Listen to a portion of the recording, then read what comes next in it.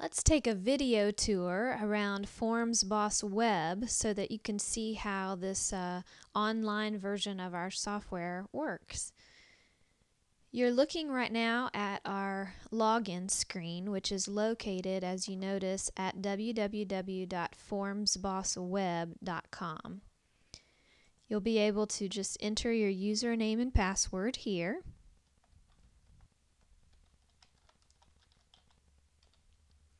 And click Login. It will automatically bring you to the customer screen, and it will show on screen the last customer that you entered. In order to change any information about your agency, I wanted to draw your attention here to the Edit menu where you can get Edit Agency Info. If you select that option, you'll see all of the information about your agency listed here. You cannot change your agency name. You'll notice that you can't change that from your end. If you need to change your agency name for some reason, you would need to give us a call so that we can do that because it has to match what we have in our records. But you can change your address and phone number, fax, email, code and subcode, and even your password if you need to there. So you would make any changes that you would need to here in the Edit Agency Info screen, and when you had finished making those changes, you would just click Update. For some of those changes to take effect, you may need to close out of your browser window and log back in again, depending on what it was that you changed. So if you notice that you go into a form and something has not changed that you just updated, then you may just need to close out of your browser and open it back up and log in again. Let me show you what each of these buttons across the top of the screen does. This first button, the Add Customer button, if you click that, it will give you a blank, fresh screen to add a brand new customer.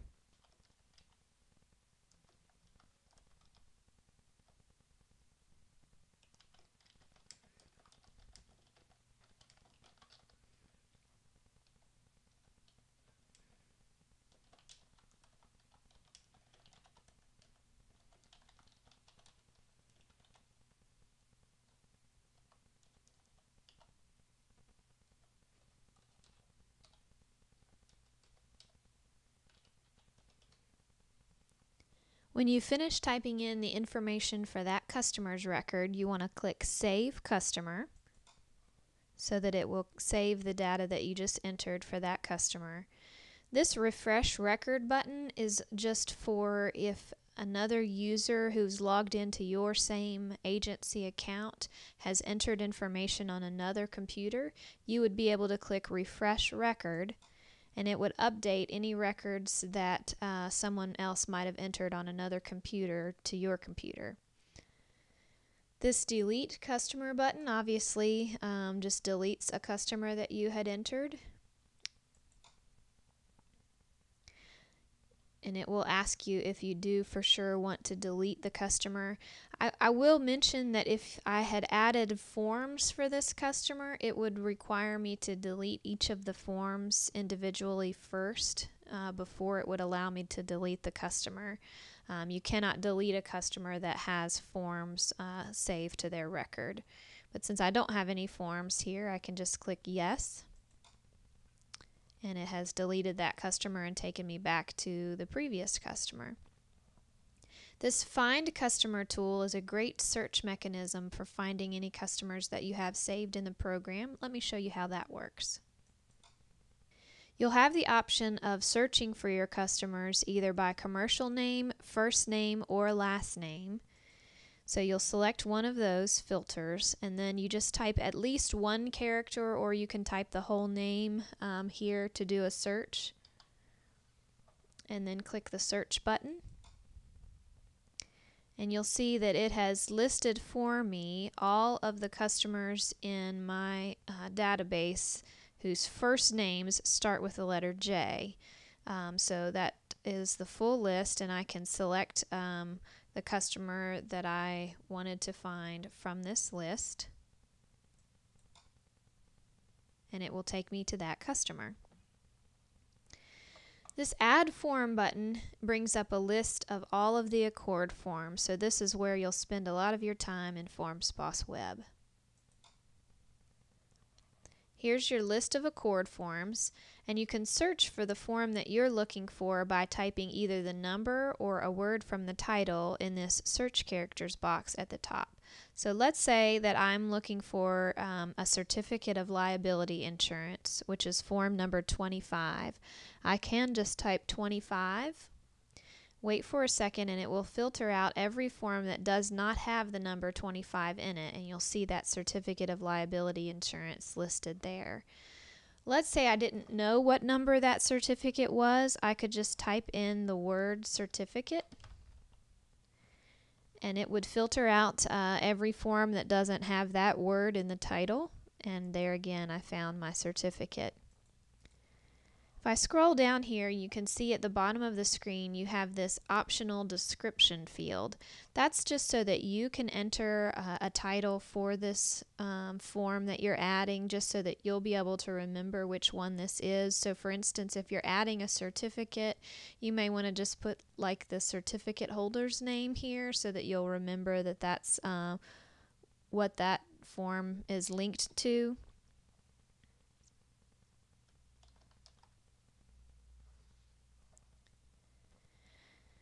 Once you've added your description, you can just click Open, and it will load the form for you. So here's my certificate of liability insurance. You'll notice that it already has your agency information filled in, as well as your customer's information filled in the appropriate places for that data. So you will be able then to just type into this form and fill it out on screen.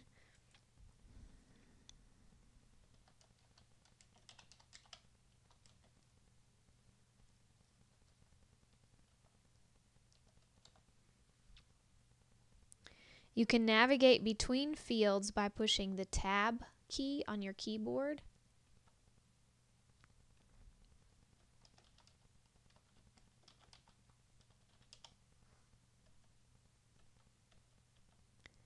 You'll notice that many of the fields are just regular typing fields. But there are also some fields that are checkboxes. Down here you'll see these checkboxes. If you come to a checkbox that you want to have checked, there are two ways to do that. You can either just click on it to check it, or if you tab to the checkbox, you can use the space bar to check it, or you can also use the Enter key to check or uncheck it. There are some fields that require a specific format, such as some date fields will require you to enter your data in the format listed.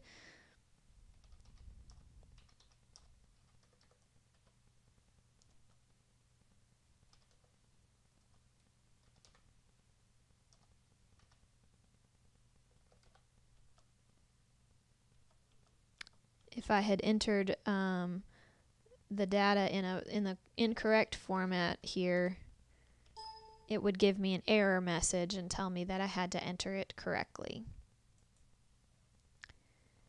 Once you've filled out this form, you'll want to come up here to the top and click this gray Save button. That's the button that you have to use in order to save the data to our server so that you can access it again when you log back on. So you just click Save, and it will say your form data has been saved. You can click Close Window, and Internet Explorer or whatever browser you're using may send you a message saying that you're trying to close the window. You'll just click Yes, and it will take you back to the customer screen.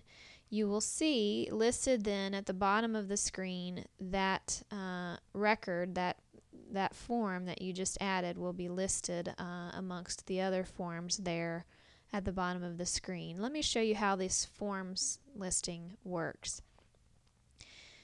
The categories across the top here allow you to sort your forms in different ways. So I can click on this date entered and it will sort my forms according to the date entered. It will put them in chronological order. Or if I want to sort by form name, I would just click there and it will put them in alphabetical order. Or by form description, it will put them in alphabetical order by the form description. These buttons across to the right here allow you to do different things with each of these forms. If you wanted to edit a form, you would just click on this button next to the form that you were choosing, and it would open the form right back up for you and allow you to make any changes that you needed to make. I want to draw your attention while I'm in this form to this reset button at the top. The reset button is a handy feature for when you want to start fresh with a form, but you don't want to click it accidentally because it will clear out any information that you've entered on this form. Let me click that and show you what it does. So you'll see that it blanks out all of the information except for the agency information and the customer information and the policy number that you've entered there. So any other information that you would have entered into this form would be blanked out when you click that reset button. So let's click save again and I'll show you some more things on the customer screen.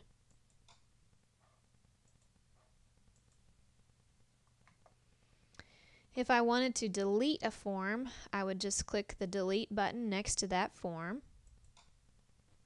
It will ask me for confirmation of that choice, and I would just click delete and it would take that form off of the list. If I wanted to copy a form, I would just click this button here beside the form that I was choosing, and I can add a different optional description for the copied form. I can also choose to copy the form to the current customer or copy it to a different customer. I'm going to go ahead and choose current customer. So there you'll see that it copied the form and it's listed there. If I wanted to go in and fill out that form, I would just click the edit form button. This export option allows you to pull up a static copy of your form, so a copy that's already filled in with your information that you can't make any changes to any longer. Let me show you what that looks like.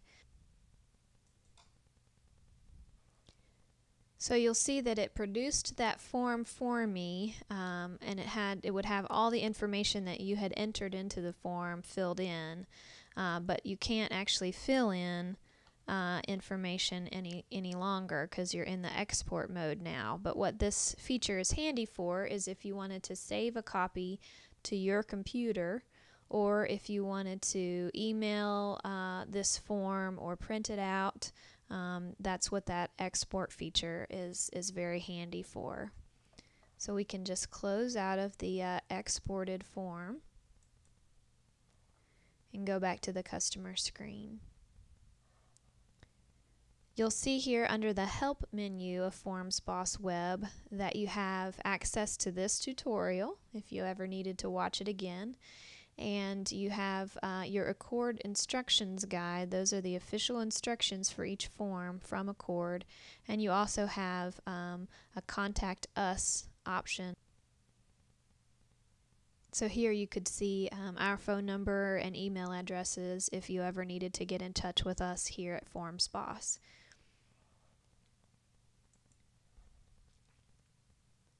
So that gives you a basic idea of how the Forms Boss Web software operates. If you had any further questions, again, you could just contact us at our tech support phone number, and we would be happy to serve you. Let me show you how to use the signature feature of Forms Boss Web. The first thing you need to do is actually scan in a real signature. Let me show you some tips about how to scan and crop your signatures appropriately.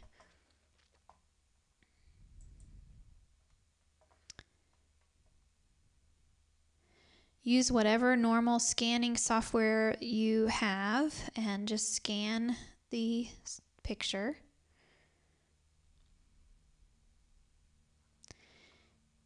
You want to make sure that it will save as a JPEG, a JPG file.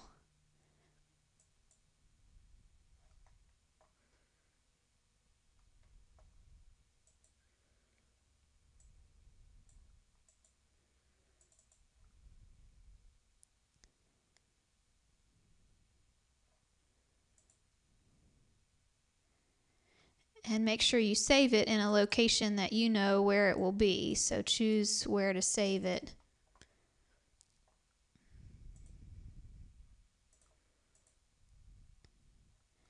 And give the file a name. One way to name your signatures is just with the name of the person whose signature it is.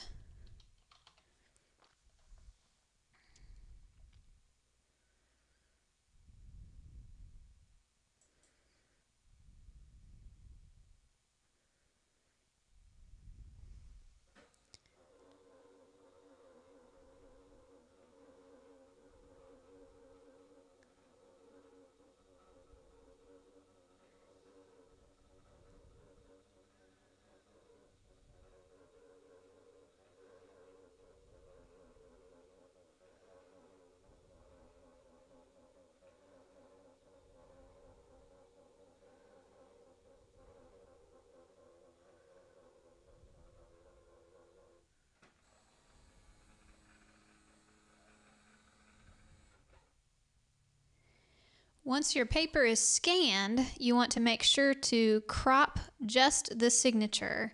So this particular paper has more than one signature on it, but we only want this last signature. So we're going to make our software, our scanning software, select only the space just for that signature. Even if this signature were the only one on the page, we would want to make sure that we only select just the small area right around it. Our software will resize the signature according to the space on the forms. But if you have an entire page saved as your signature, then the actual signature part is going to be very small within the resizing. So you want your signature to kind of take up the whole space pretty much of what you are cropping here. And once you've got it sized correctly, you can click over here and you'll see that that's the signature that we're going to save.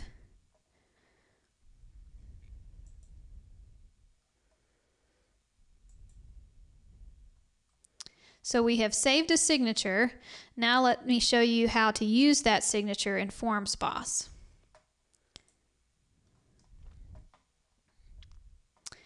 You'll log into your Forms Boss account and choose the customer that you're wanting to work with. Go to the Find Customer and pick one.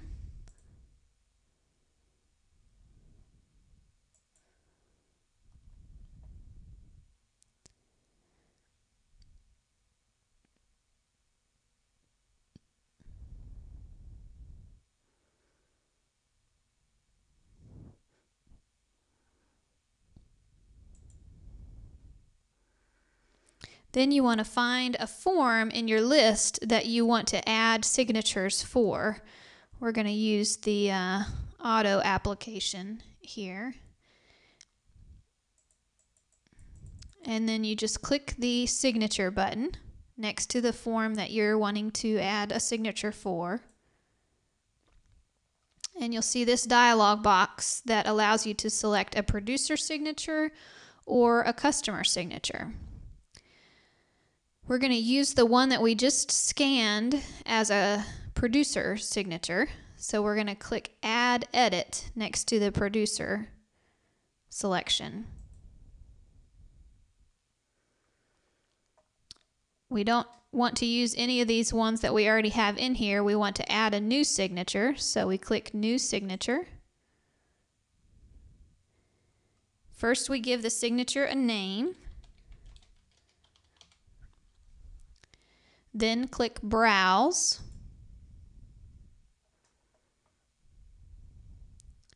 and navigate to where you have your signature saved.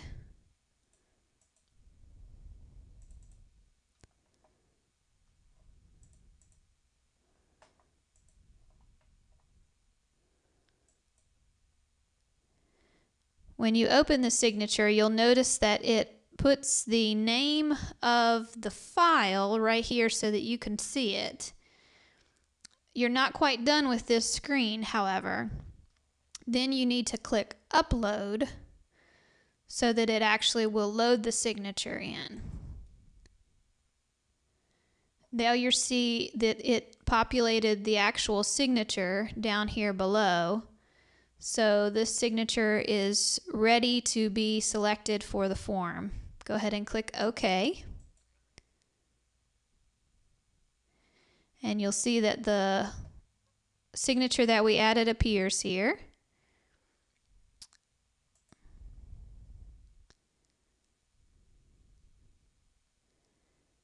We're going to click OK on this screen. And then go to this producer selection here, and there's the signature that we want. Let me show you again how that procedure works with the customer signature. We're going to edit a customer signature.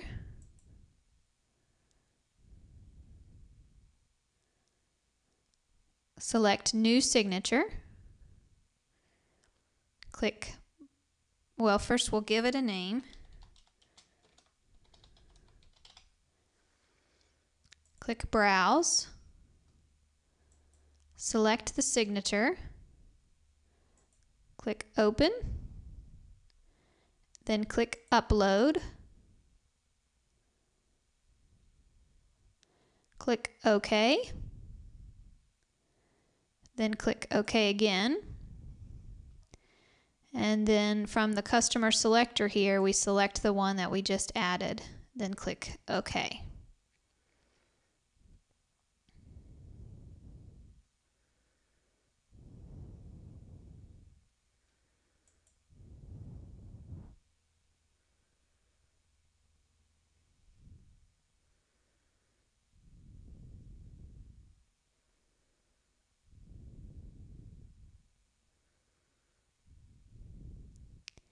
Now, the signatures have been added for this particular form, but in order to actually see those signatures, you have to look at the form in export mode. So let's go here with this form and click Export.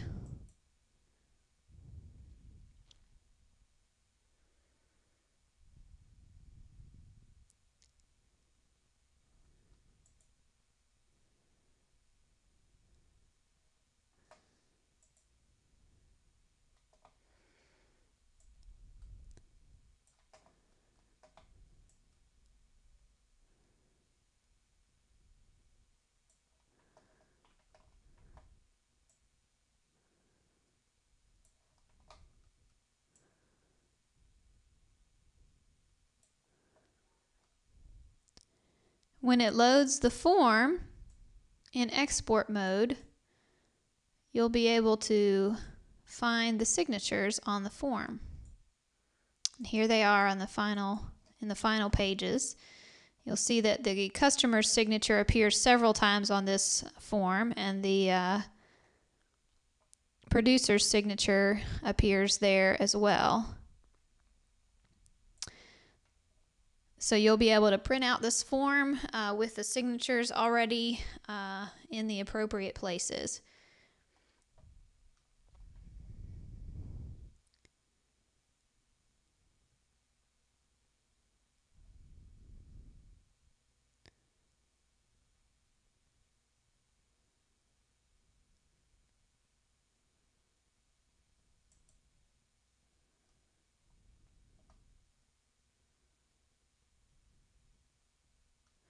One thing that I did want to note for you is that when you are adding signatures for various forms,